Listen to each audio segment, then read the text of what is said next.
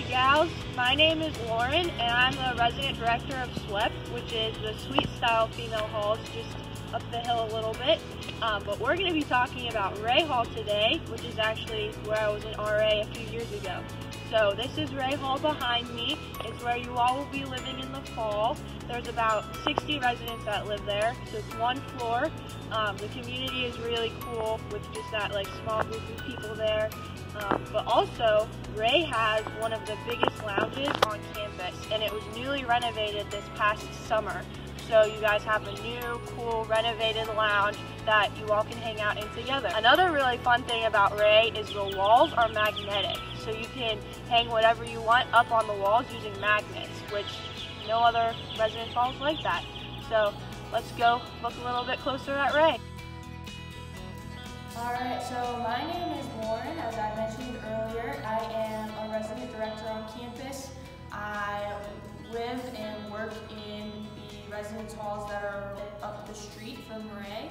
So you can actually see my apartment from your residence hall, which is kind of cool. So if you need anything, we can chat. This is my third year being a resident director, going into my third year. And I'm also the assistant director of campus ministry. So you can find me in my apartment.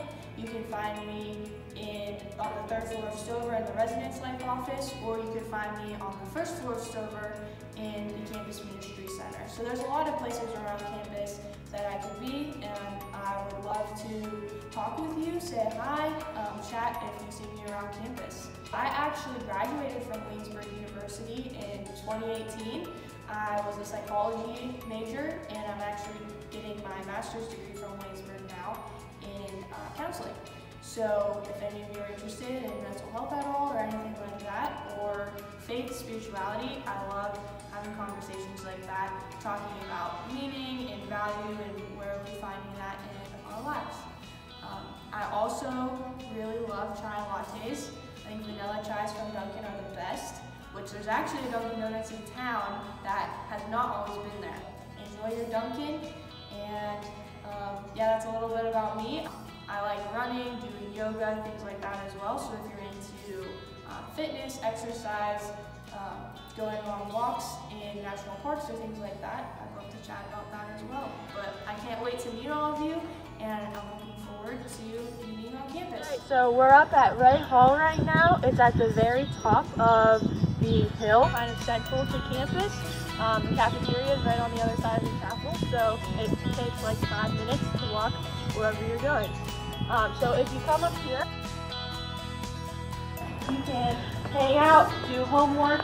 We also have Wi-Fi across campus, so you can use that in the residence hall. You can use it sitting out here, doing schoolwork, watching Netflix, or whatever it might be, out in the patio, in your room, anywhere across campus.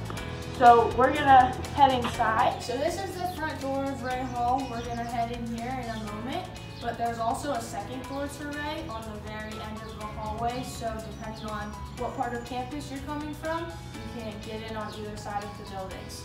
So we're gonna walk into the front door. Every residence hall has security either to get into the building, to get into the building and to get into your room. So in Ray, you'll have a hard key to get into the building.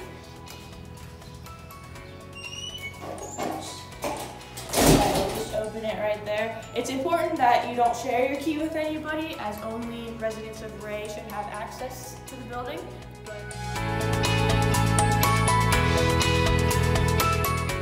This is Ray Hall. So as you can see over here, we have a huge lounge. This is the newly renovated lounge we were talking about before. You have some high top tables, some lower tables with this really cool honeycomb shape. Lots of room to sit and have movie nights or just hang out with your friends. And we have a ping pong table over here too. So this is just a really great space, especially your freshman year, to get to hang out with all your friends, make some new friends. Residence life also provides programming a lot of times in the residence hall and in the lounges. So you could have Bible studies in here. Sometimes they're on game nights or parties or things like that, where we just provide food and just like maybe watch a movie or things like that. So yeah, this is our lounge space, and we'll be headed down into the basement. There's some more spaces down there. Alright, so this is the lower lounge. There's a lot of different spaces in here that can be utilized really well. So we have the laundry room right over here. There's 2 washers right here and 2 dryers. And it costs $1.75 to wash and $1.50 to dry. Cool thing about it though is that you can change the settings for whatever you might want to do. And the washers are pretty big, so you can fit a good bit in there. It's actually a new system. Everyone will get a laundry card that you can swipe, but there's also an app that you can get on your phone to directly put money on the app, and you just use the Wi-Fi to start your load, and it'll notify you when your laundry is done, so you don't have to keep coming down here and checking or keep coming down to see if the washer is free. You can just look in the app, and the app will tell you, so you only leave the room when you need to. Or if you're studying, you can keep studying and you don't have to worry about your laundry. So there's some study space here too, if you want to hang out here, want a quiet place to study, maybe your roommate's using your room. This is a really great place to utilize that's a little bit quieter. And then we have the kitchen area over here. There's a microwave, some counter space, the oven, and the fridge. It's a community kitchen area, so keep that in mind when you're looking at putting things in the fridge and stuff like that. But you're also able to bring mini fridges into your rooms if you'd like. So yeah, just here's some great kitchen area. So this area right here is storage space that a lot of students utilize, especially if they're traveling from far away. Maybe they live in California or something like that. So we actually have a room that sometimes we can store things over the summer. We looked at the lounge space, and we went down the stairs to look at the downstairs lounge area and laundry area. So we're going to come into the actual hallway part where all the rooms are. So if you walk a little bit further, this is actually an RA apartment where one of the RAs will be living for your building.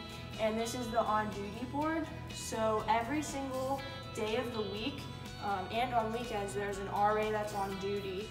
And so you can find out who that RA is on this board, and their numbers are also posted on here. So if you get locked out, if you're having some conflict with friends or roommates, or you just really need to talk to somebody, this is a perfect way to utilize an upperclassman student who is here and available to help you out.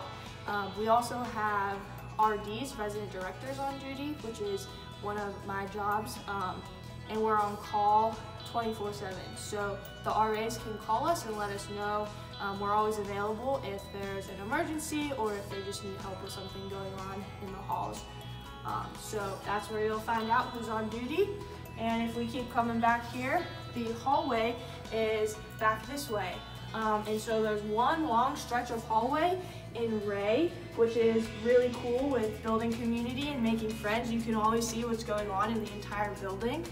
There's a bathroom right here and a bathroom right here. Right, so we're gonna head into a room in Ray.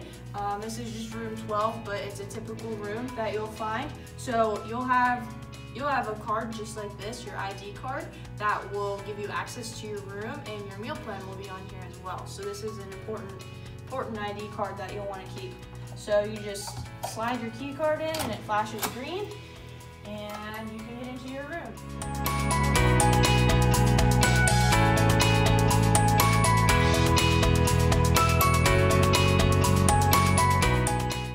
So only you and your roommate will have access to get into your room, other than the residence life staff as well. We have access to your room in case you get locked out, or if you need help at all.